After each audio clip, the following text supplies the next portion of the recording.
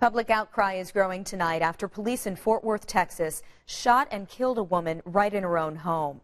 Saturday morning, two officers were doing a welfare check when one of them saw her watching him from inside. Put your hands up! Show me your hands!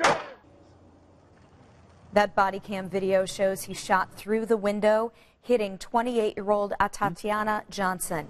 A neighbor had originally called police because Johnson's lights were on, the doors were open. Now that neighbor wonders if he should have made the call at all. Put your hands up! Show me your hands!